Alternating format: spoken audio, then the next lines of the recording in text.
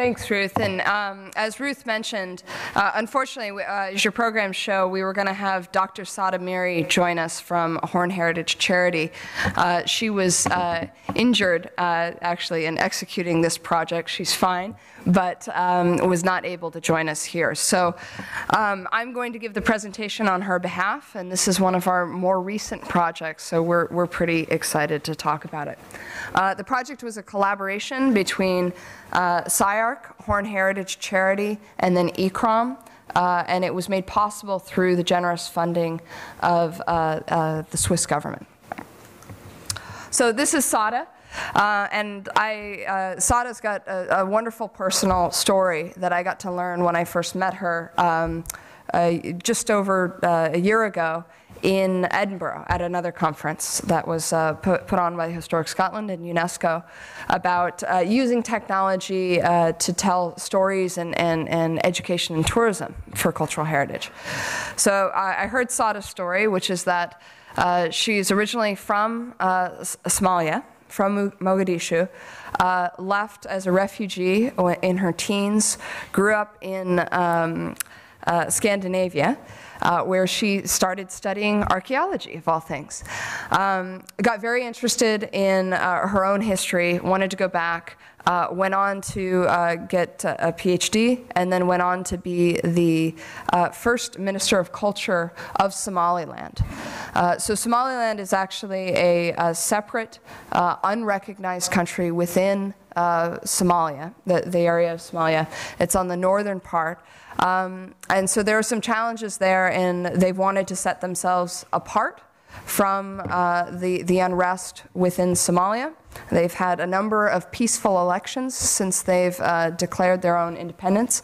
And so Sada has really wanted to take the heritage of that region, which has quite a bit of rock art, and bring technology in, bring this new tools in to the people to be able to document the sites and share this great history and help promote the region of Somaliland. So at this conference, we got to talking and cooked up a project, and then fortunately we were able to find funding for the work through the Swiss government with ECROM providing oversight. And the objective of the project was really to bring, not just to document some of the sites within this region, but to have an emphasis on the transfer of skills and engaging the local community.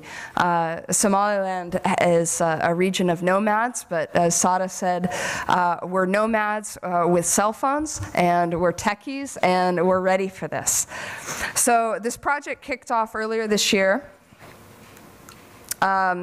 with doing some training with Sada up here in the UK. So this is one of our people, Adam Frost, training Sada on the DPI-7, which you've seen over here with dot product.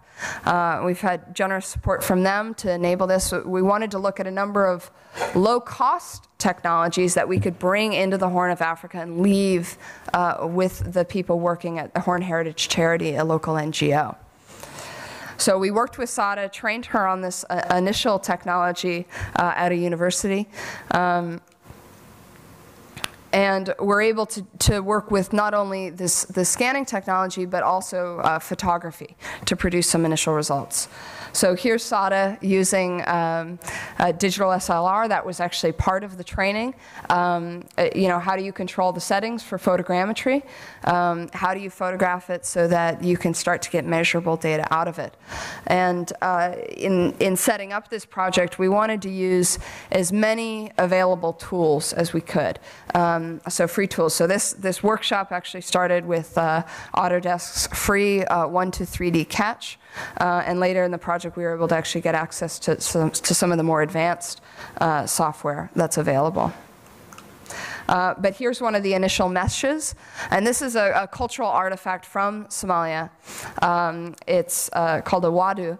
And it's used as a part of a fertility ceremony. So it was something that Sada wanted to digitize. We practiced in the UK. And then we set out to do a project of 3 sites within Somaliland. So just to show you the location, Hargeisa is the capital of Somaliland. Mogadishu is down further on the Horn. So the activities on the project were going to be centered in and around Hargeisa. And we looked at 3 sites. The site of Gale, which is a fairly well-known site. It's thought to be they call it the Sistine Chapel of the Horn of Africa. Beautiful rock art. And then 2 other sites, Daga Kuri and Daga Nabi Gale. So we ended up sending one of our people. Sada was injured on the way to the project. So we sent Ross Davison from our office. And one of the first things that we needed to do as part of the project, as some of you probably have experiences, is work with the local people, become more familiar, and with any kind of new technology, there's a great amount of early discussion that needs to take place and exchange so that everyone is comfortable and happy with the project going through. So there's Ross having some tea with some of the elders before visiting the site. So this is outside the site, and this is the project team. So we worked with a number of members from the Horn Heritage Charity that are based in Hargeisa, and then also members of the Ministry of Culture. And one of the things that we wanted to emphasize from the get-go with this project is it was about bringing technology to the region, and it was about leaving something. So when we started the project, there was a lot of resistance initially, or caution, about gaining access to the site. Even though the data was going to be owned by the site, because they've had so many experiences where groups come in, they take data, or they do research, and it doesn't go back into the community. And so that was something that through some of these initial meetings we needed to address. So this is showing kind of the context of the site. So these sites are rock art sites there, and we'll get closer. But this is sort of the general landscape as we get closer.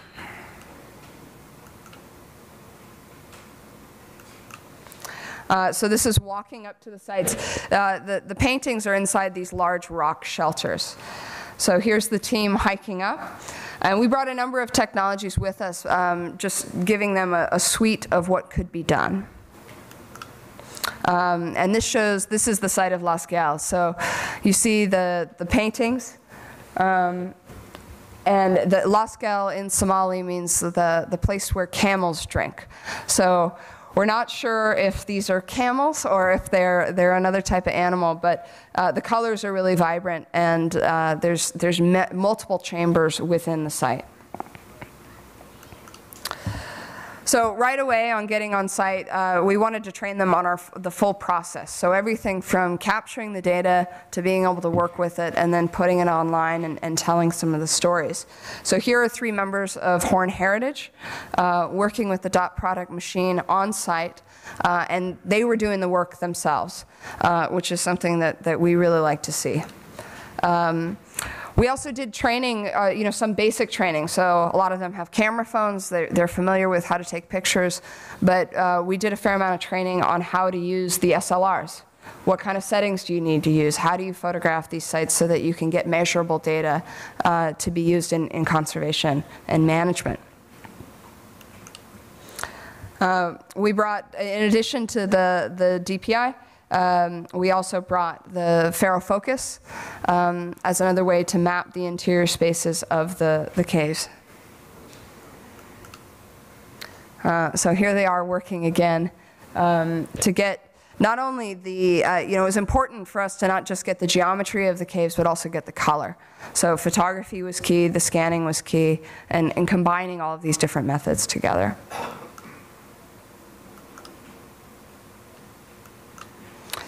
And here they are again.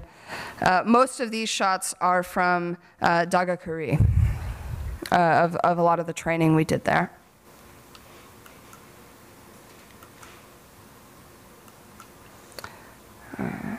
So here they are working. They were extremely engaged. By the second day, they were actually telling Ross what to do. He tried to position the tripod somewhere else, and they said, no, I think we need to change the settings to this because we've moved it back, and we've got this from here. So really great to just see such enthusiasm for it. One of the other things that we wanted to do in working with SATA to set up the project, one of the really important things is that the culture there is largely an oral culture. So we wanted to capture some of the stories about these sites through video interviews.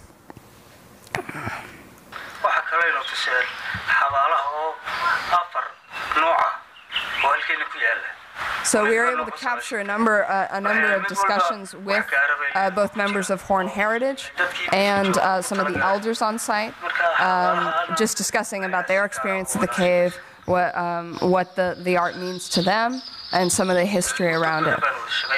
So SATA is working with us to translate these, so they'll be available in multiple languages. But again, one of the keys was to actually have it available in Somali so that the local people there would have a chance to see this as well and see the results.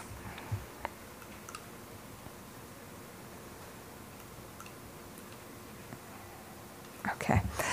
So once we did the training in the field, the group would come back to the Ambassador Hotel in Hargeisa, which reputedly has better internet than most places in the US. So the team was able to actually upload data to our office for review and get it back that next day. So Scott, who's here, would check the data on what that the team had processed in the field, be able to use some of the new software that's available to process the data, and here are the guys working with it, seeing the results. So it's really incredible. We had great support from Autodesk on this to be able to use some of the new tools like Recap to do very quick registration of the data so that we could actually provide those results very, very quickly. So again, one of the things that we wanted to do was leave that information with the not only the local people that we're working with, but also the Ministry of Culture. So on the final day of the project, we were able to give them the data as well as some of these initial deliverables, and they just remarked that this was the first time that a group had come through from outside and left material there with them that they could see and they could use. So what you're seeing here is actually one of the photo-textured scans, and here's the scan data behind it. So we're combining the photography and the scanning to get the full result. And then one of the other things that we're working on right now that's in progress is building out a website with them.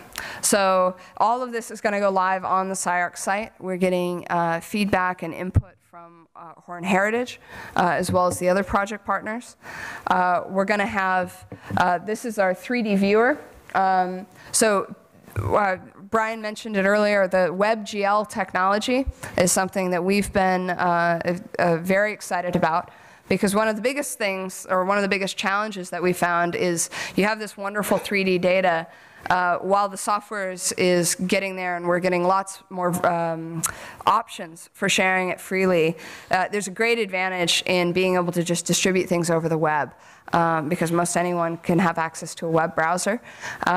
So this is something we put up in our web-based viewer. They can manipulate the data, they can cut sections through it, and they can take measurements. And then we'll also have virtual tours. So for those of you not ready to make the trip to Somaliland, you'll be able to see these caves online with information about where they are and the context behind them. And those still early stage, just to show you some of the initial results of the data. This is a fly-through of the site showing the rock art that was captured.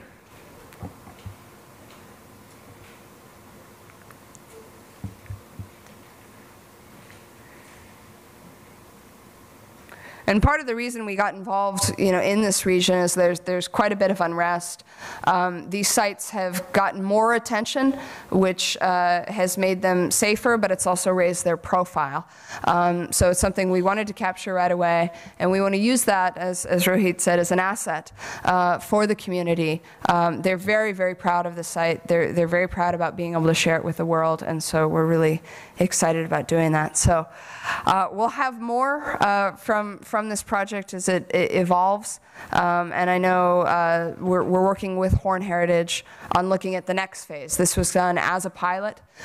We want to bring more of this technology there. We're leaving the dot product scanner with them so they can continue to work and send back data to the archive. So we're excited about the next steps and look forward to keeping you posted.